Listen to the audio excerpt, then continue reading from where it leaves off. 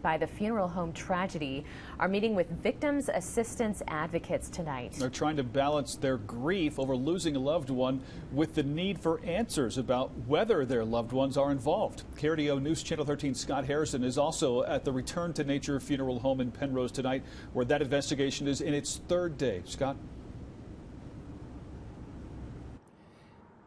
And the families who trusted this funeral home tonight are struggling to understand why someone would do this.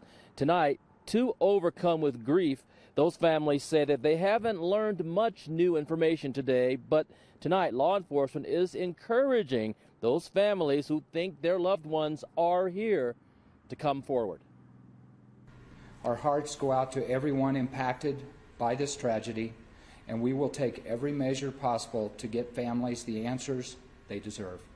A promise from Fremont County Coroner Randy Keller and a message of hope to the 115 families who have loved ones among the bodies found in the Return to Nature funeral home.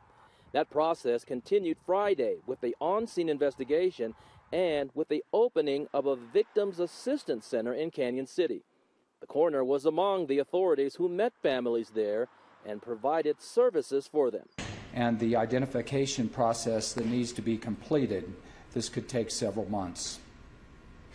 As we identify each decedent, families will be notified as soon as absolutely possible. Now, affected families can find more information about the Victims Assistance Center and a phone number to connect with authorities.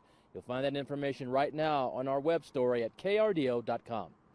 We're live in Penrose. Scott Harrison, KRDO News Channel 13.